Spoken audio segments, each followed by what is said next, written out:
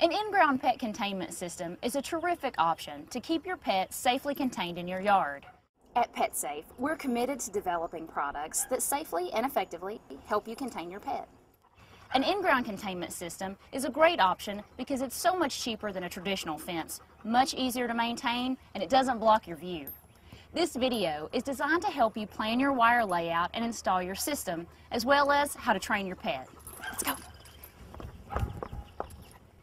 Now let's get familiar with how the system works. Now we're going to use this system to demonstrate, and yours may look a little different, but they all function about the same. Your system works by producing a radio signal that is sent through this fence transmitter. Now the transmitter will send a radio signal through the boundary wire that you'll bury in your yard. Now this wire will have a radio signal that will radiate through it, and it will be at a range from 2 up to 12 feet on either side of the wire, depending on what setting you have your transmitter set on. You'll choose this setting based on your dog's temperament. Your pet will wear this receiver collar, which has contact points that will touch your pet's skin. If your pet goes near the boundary wire that's buried in your yard, he will receive a tone followed by a mild static correction. This is a term that we use to refer to the correction that's issued by the collar. It's similar to shuffling your feet across carpet and touching a doorknob. It isn't harmful, but it will get your pet's attention and it will encourage him to stay within the safe zone of your yard. Your system may also include this test light tool. It serves many functions. It can serve as a wrench to tighten or loosen the battery module that's in your receiver collar. It also can tighten or loosen the contact points in the receiver collar. And it's a test light tool to confirm that your receiver collar is working. You use this when you're performing what we call a short loop test. We have a video to help you perform this if you ever need to. Your system also includes these boundary flags. These are to help reinforce the training that you'll be doing with your pet once your system is installed.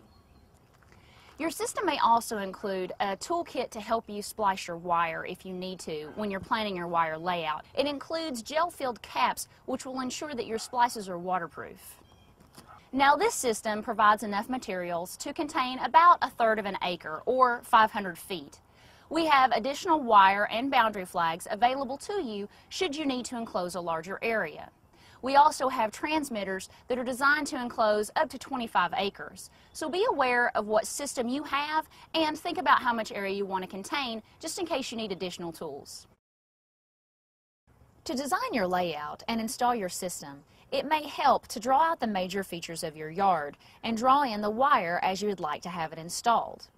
You may find that some of your landscape features will throw a curve in your design that you didn't anticipate, and it's much better to discover this on paper rather than digging in your yard multiple times.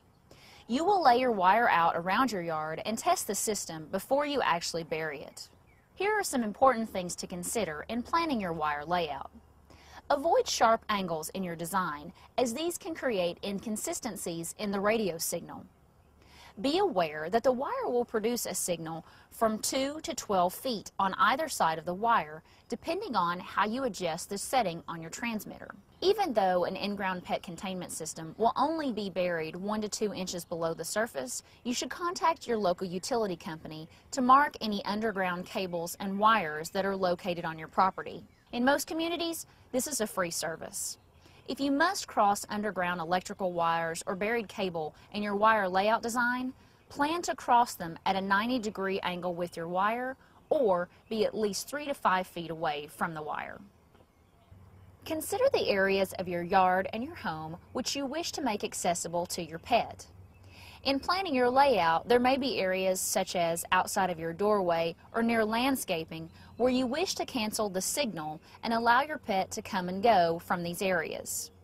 You can cancel the radio signal in the wire by twisting the wires together, almost as you would a bread tie.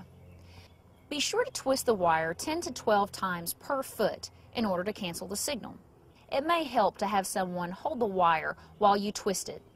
You can also use a drill to twist the wires together. You can use this twisting wire technique to create nearly any layout you want for your pet. Here is another important thing to consider as you're planning your wire layout. The radio signal that is sent through the boundary wire can actually go through the walls of your home. So you should consider this as you're planning your wire layout.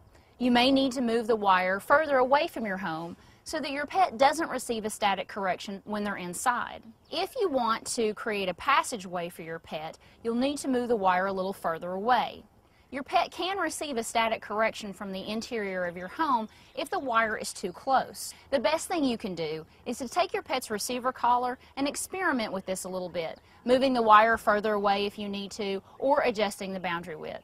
And you can always remove your pet's receiver collar whenever they're in your home if you need to. Once you've determined your layout, go ahead and lay the wire around your yard as you would like to have it installed. You will go ahead and twist the wire and use splicing as you need to. You will also want to choose a location for your transmitter. It should be at least 3 feet away from large metal objects and be in a dry area. Plug your transmitter into a standard wall outlet. Connect the boundary wires into the terminals of your transmitter. Now install the battery in your pet's receiver collar, and using the receiver collar, walk to the boundary wire to test the system. To make it easier on yourself, you may want to wait to install your boundary wire whenever your lawn is moist. For small lawn installations, you can use a sharp garden spade or a gas-powered lawn edger. You will only need to split the sod going down just 2 to 3 inches. It will also help to cut the lawn at a 45-degree angle.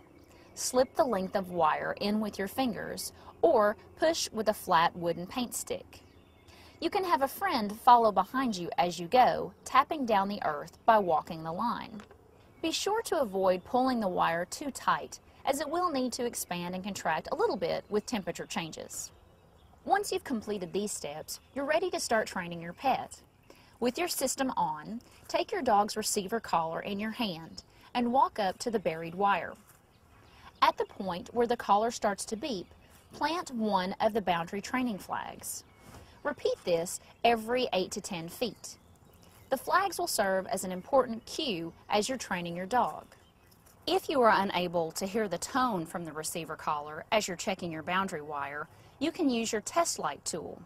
The light in the center of the test light tool will illuminate as the receiver collar locates the boundary. Now you're ready to place the receiver collar on your dog and begin training.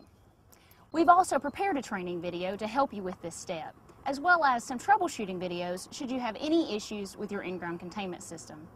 Our customer care reps are also standing by, so after you've watched this video and read the manual, if you have any other questions, please don't hesitate to give them a call.